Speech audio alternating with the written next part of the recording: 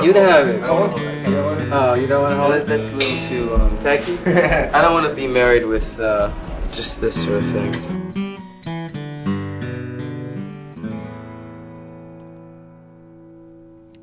So many times you said it without speaking.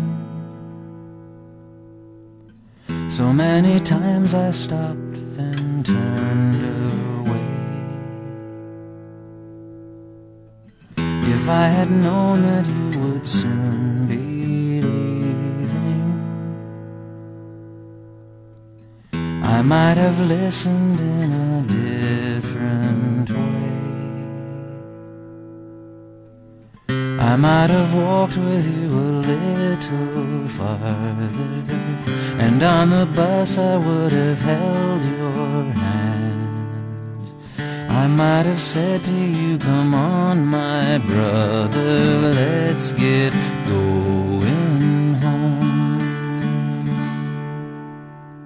But these are wishes of a broken soldier, the scattered ripples on a frozen sea, the empty questions of a would-be lover. I wonder when you will come back to me. I wonder if I'll see you in the forest. I'll think of you each time the raven calls. Maybe I'll meet you in that ancient cedar, hiding from it all.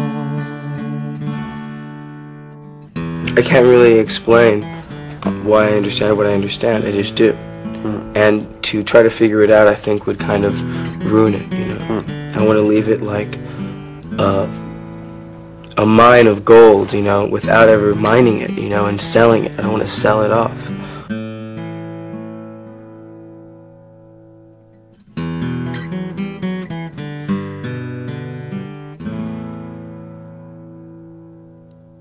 But now the winter clouds, they blow so coldly beneath the grayness of the morning sky. The autumn leaves are melting into soil. It seems less often that I wonder why. I might have walked with you a little farther, and on the bus I would have held your hand.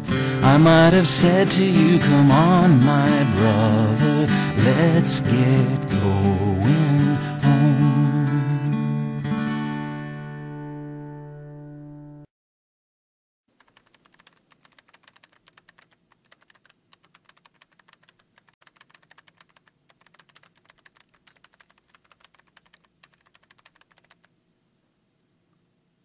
You're a natural. I'm not saying anything. I'm saying it. Okay, thank you very much. Yeah.